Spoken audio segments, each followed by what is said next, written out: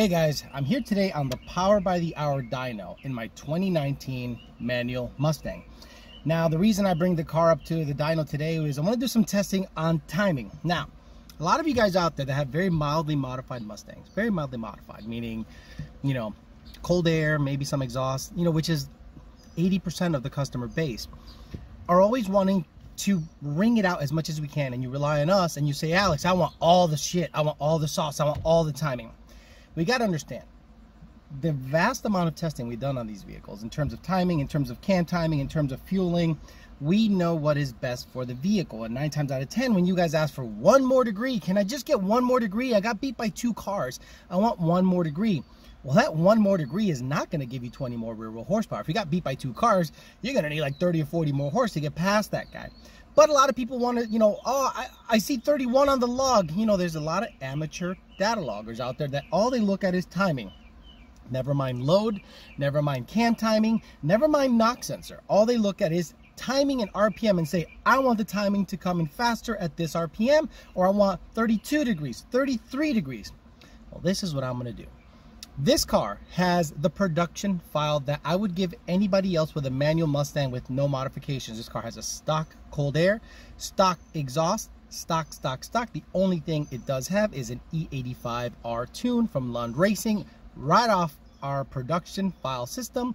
No modifications, no special sauce, no nothing. This tune is capped at 31 degrees. So what I'm going to do is I'm going to baseline it on that tune, meaning the tune you get is the same tune this car has if you have a manual Mustang.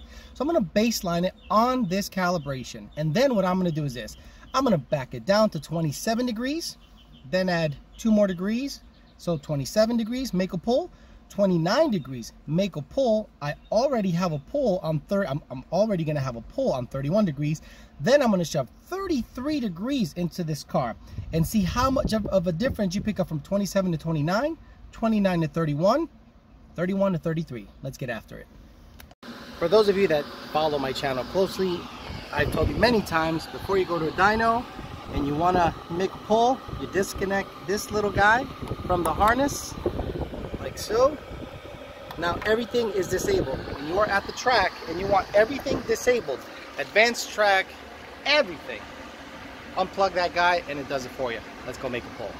You're gonna get ready to make a pull, so I'm gonna see what the conditions are as the car sits here, and then I'm going to try to make it repeatable, so every pull is within a couple of degrees of IAT, a couple of degrees of engine coolant temp, so that it is back-to-back testing. It is a hot day today. It is 92 degrees here in Florida and pretty muggy. So let's get everything going. Oh look, it started right up. Everyone complaining about hard start issues on E85, and this is the production file. Now, it is muggy and hot down here, so the car seems to be happy starting in this weather. Maybe if it's a little drier up by you, it might have a little extra hesitation in terms of startup, but don't stress an extra half revolution or, you know, an extra 0.2 seconds of startup. If the car goes fine, you're not going to burn up the starter. Relax. So IAT is 113. IAT is 113. Engine or cylinder head temp. There is no coolant temp. It's a cylinder head temp because coolant temp is inferred. 198 cylinder head temp, 109 IAT. So let's see what the car does making a pull on the production file that you and I and everyone else would get. Let's go to the make run screen and go from there. Okay, I checked the straps. Let's start from scratch. Make a pull. Everything's working. So let's make a pull.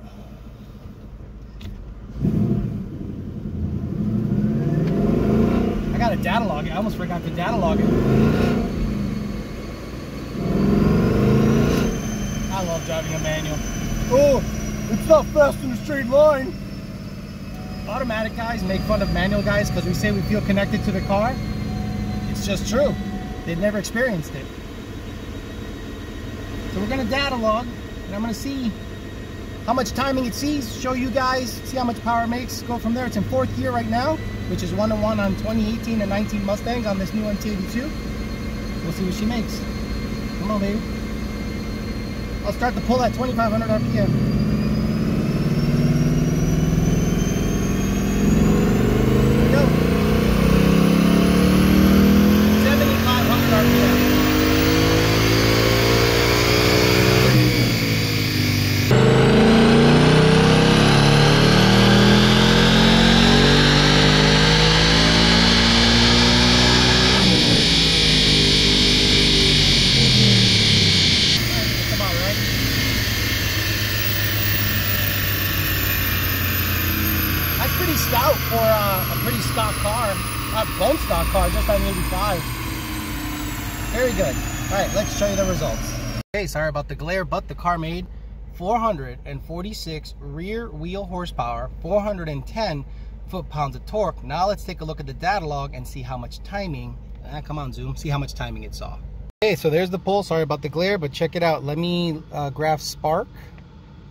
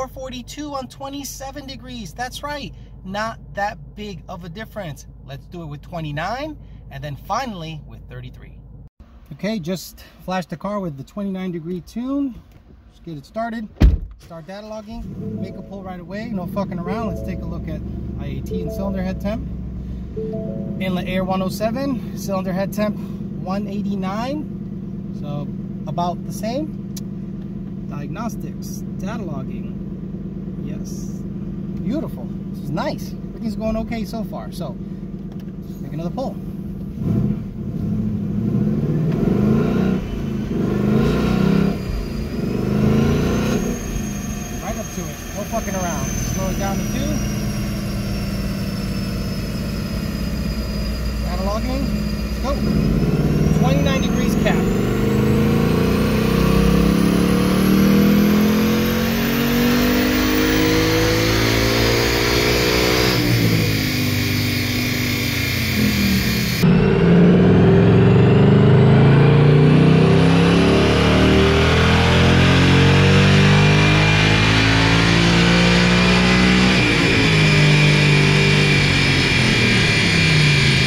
the run I just made, 29 degrees, made a hair more than the initial run at 31.3 degrees, and it made more torque. So what does that tell me? I'm thinking anything past 29 is probably rattling the piston and the bore a little bit and robbing a little bit of horsepower and torque. But look at that, 27 degrees, 29 degrees, 31 degrees. Let's top it all off by going about 32.7 degrees. Let's take a look at the log to confirm it saw 29, and we'll do the last pull on 32.7 degrees. As before, we made sure that it hit a cap. And where did it hit a cap? Let's put the cursor here, and I suspect it'll be close to 29 degrees. Boom, 28.8 degrees. Did it ever hit 29? Let me scroll. Nope, that sucker stayed at 28.8 the whole time. It made more power than almost 3 more degrees. So what does that tell me in this car? That at 29 degrees, it makes the same horsepower as 31 degrees, and it's probably stressing out a little less in terms of the spark happening early when the piston is probably still on its way up and it's combusting the fuel in there, and it's not as a smooth transition than the 28 to 29 degrees. Okay, last pull, 30 degrees. This test is pretty much panning out exactly like we thought. Anything above 29 degrees seems to really not be worth it, but we'll try 32.5 or so and see how it goes. Because I think as the piston is coming up and you advance the ignition timing too much, it's fighting the piston. The combustion is fighting the piston, whereas you want the combustion to help push the piston down. You're coming up and you're going, nope, it's still on its way up, and it's just gonna rattle that piston inside the bore and not make any more horsepower. It's like you're pushing a swing, and on the way back, you push against it before pushing with it to give it more inertia to create a bigger swing. Same thing with the piston and combustion. Let's see what it does. Okay, let's party. Make sure we're data logging. Data logging, diagnostics. Beautiful. Everything's off. Brake is off. Make run screen, which means the screen that actually samples. All right, let's go.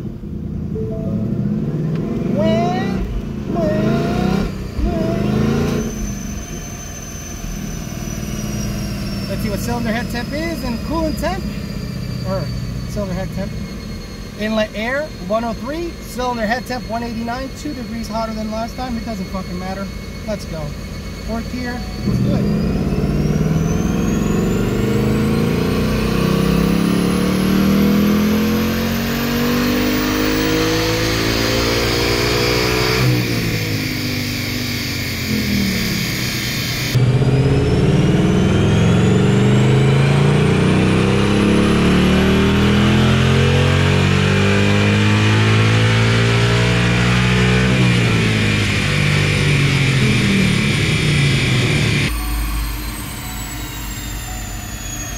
So at 32.7 degrees, it made 4 more horsepower. I'm sorry, 2 from 446 to 448, from 411 torque to 411 torque. 3 more degrees from 29 were worth 2 more horsepower. I will keep it at 29 and not stress out the piston rattling in the bore than to shove anything above 31 degrees into this car. Check it out. Here it is, 32.5 degrees, 448, 2 gigantic, massive, not Clydesdales, regular horses from 29 degrees, 446, and 31.3 degrees, 446.